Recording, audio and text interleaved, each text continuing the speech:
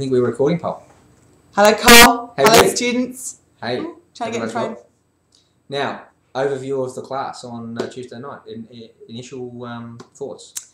Well, as I said, everyone stepped up. I think there was a really good intention behind everyone's work, and for those people who maybe didn't get the marks they wanted, there was improvement for everyone. We saw a couple of brilliant throwdowns. People really stepped up to that Tassie love.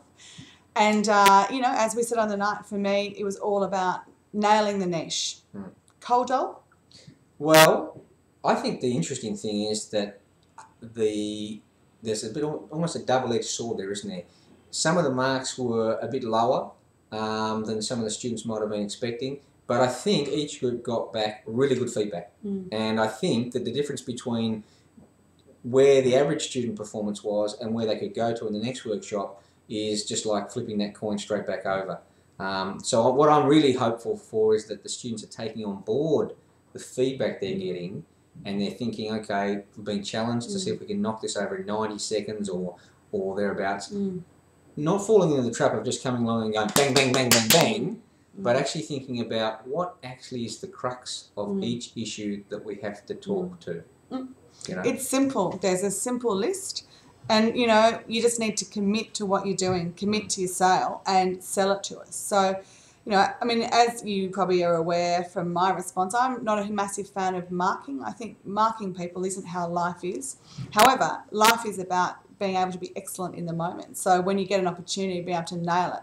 And you can't nail it without really understanding the key elements. So in lots of ways, we rank you because that's how the university is. It's how we pass you. So don't let the mark put you off, but think, as Colin said, about what the feedback was. We want you to be the best you can be. So just take that on board and we'll be so ready for Tassie Green. Well, I think one of the things to add there with the marking is you've got two forms of marking happening. You've got summative marking and formative marking. The summative marking is the number, and it's a very discrete thing. It just happens and that's it. But the formative marketing is the feedback that you get given at the end of that presentation. And that's the thing that will actually take you in the improvement. It's hard to get a number and think, okay, you can be motivated to improve because we only got given 50 or 60%. But the formative feedback, if you take that on board, that's the thing that actually helps you understand how you move from one workshop to the next to actually achieve the improvement. So, and if you have done well, there would have still been feedback about how you could have done even better. I mean, I thought the classic one was with the restaurant but going from couples to singles. So we're almost there, and then it just fell off at the end. So it's like the thing to take out of that is, okay, we're pretty close. We just need to make sure we hold our ground, hold our nerve, and keep the focus. Yeah. Commit to your first idea. Yeah. Good work though, guys. Good work. Good work. Yeah, that's what I'm thinking too.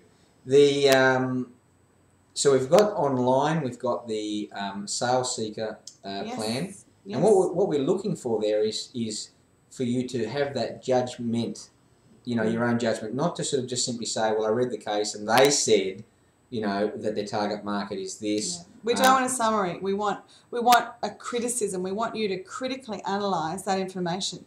We can see what's there, but ask yourself what isn't there. So in terms of the elements that we always ask you to talk about, what haven't they said and what haven't they made clear? Would you put your own money into it? So imagine every time you look at these things and you look at the pictures, imagine that you've got the money. You're being asked to put your salary, your house, your whatever into it. Would you do it? And if you wouldn't, why not?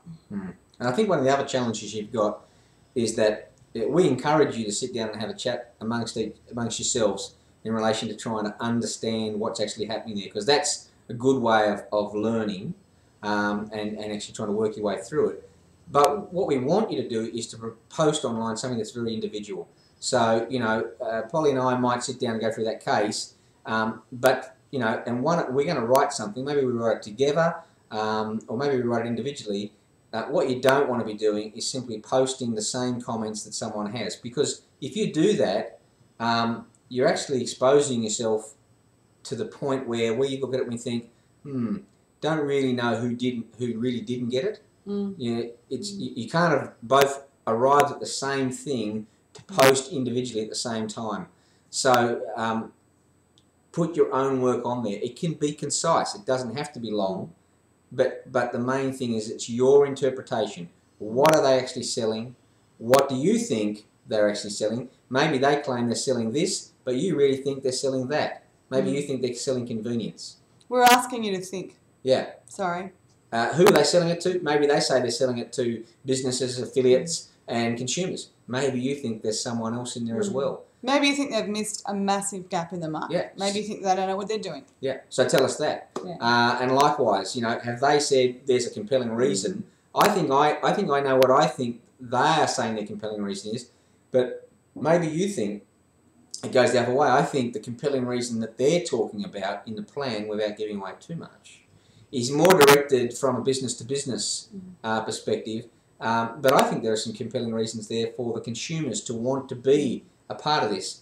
The one tricky thing about this plan is that it is definitely born out of the American psyche. And the American psyche is a little bit more sales-oriented and get excited by the notion of sales than we do in Australia, where we just have sales, but it's like, it's just a going through the motions type thing. Yeah, I mean, well, I think that the critical thing that you guys need to start thinking about is who is the market? Think about the market and what their drivers are, because their drivers are ultimately what's going to get them to put their hand into their pocket and pay for something. So there has to be a compelling reason for them to make that move.